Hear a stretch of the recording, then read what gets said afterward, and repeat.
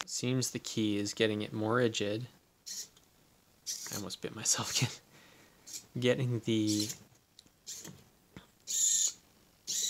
horn lined up with the axis there and the axis there, so they're perfectly 90 out.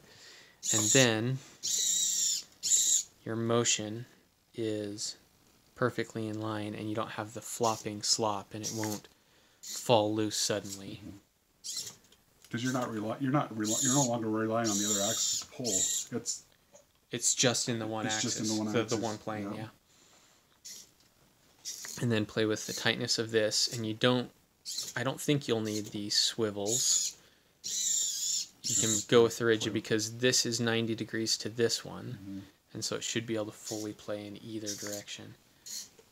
But that should take care of the looseness. So now it's really just a matter of just rigiding, like tightening everything up, really. Yep.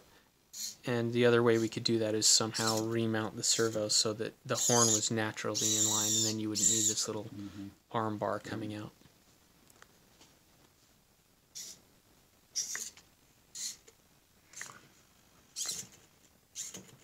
I wonder if you could get away with a smaller servo, like